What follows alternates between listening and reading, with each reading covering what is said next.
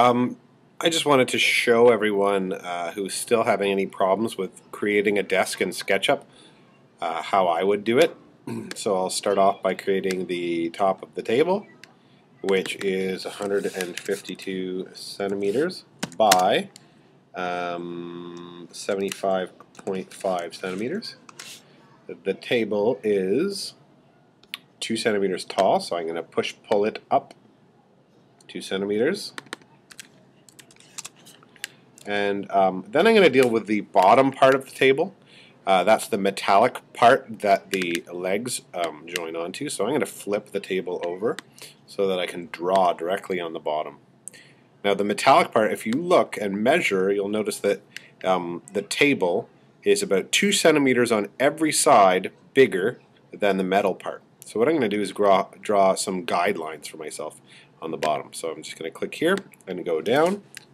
I'll push escape, and I want that line to be 2 centimeters. And I want to do that on every side. So you'll notice I'm drawing the lines exactly 2 centimeters or 20 millimeters.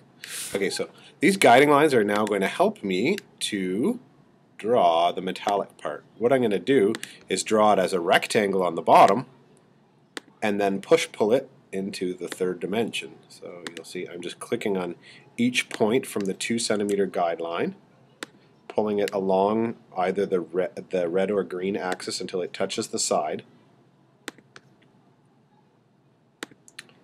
And then you'll notice we'll have some extra lines, and we're just going to get rid of them afterwards. So it touches there and here.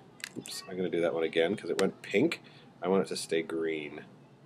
Green means it's on the right axis. Okay, now if I go to Tools and Eraser, I can erase all these extra lines that I don't need.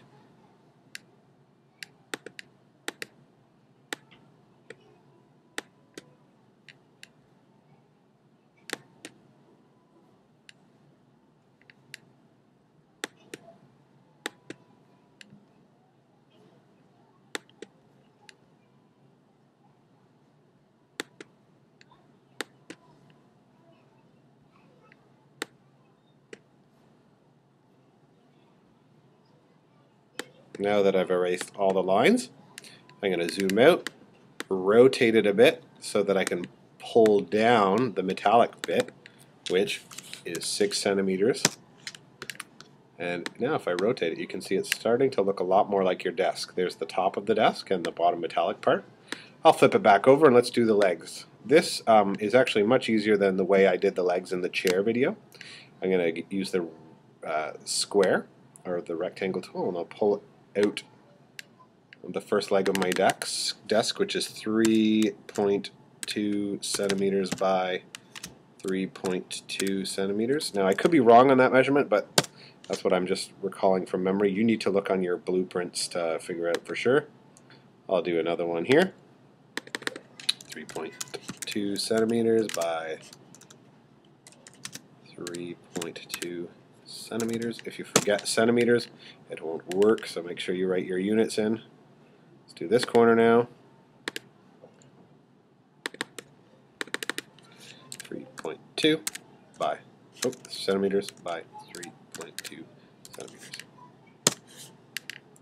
And the last corner is here. 3.2 centimeters by 3.2 centimeters. And now all I need to do is, I'll zoom out a bit. Let's pan over so you can see more of it. Zoom out and orbit. I'm going to pull down this leg, and it is 66 centimeters long. And I just need to do that to every single leg. 66 centimeters. The next one. 66 centimeters, and the final leg, 66 centimeters. Now if I rotate around, you can see my perfectly built school desk. At this point, if I'd like to, if you'd like to, you're more than welcome to use the paint tool to paint it so that it looks as much like the desk as possible.